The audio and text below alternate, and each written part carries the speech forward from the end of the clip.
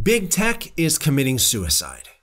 We've all heard of the censorship that's going on, especially Facebook, Twitter, YouTube, Spotify, Apple.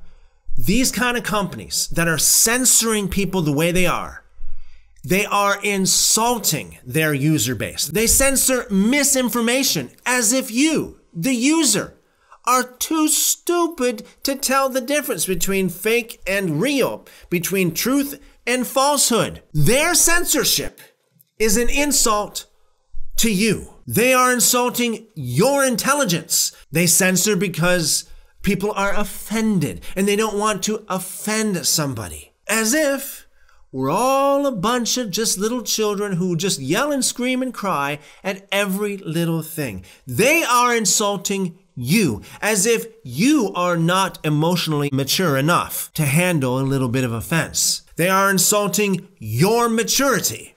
But many times, their censorship is a great insult to the Christian faith. Think about Twitter, who censored a quote from Mother Teresa. And YouTube is getting increasingly and increasingly worse. Case in point, I know a guy who posted a video on YouTube about Christian persecution. He posted the facts. He had his video taken down for hate speech.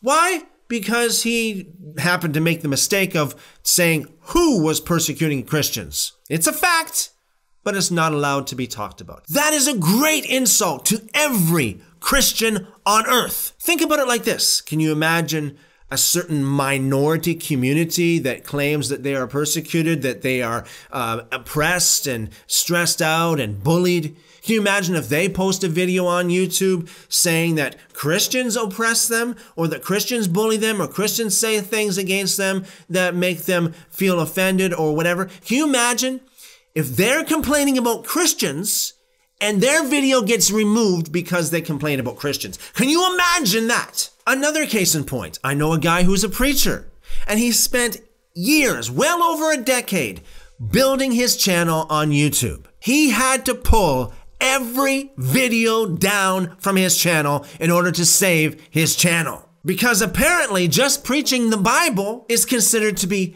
hate speech. The same Bible that's in billions of homes around the world. Over the past 2,000 years, the secular, evil, Nazi-like communists have tried to censor the Bible, and now they're trying it again. They will not succeed. For those of you who like my content, I want to draw your attention to the other platforms that I'm on.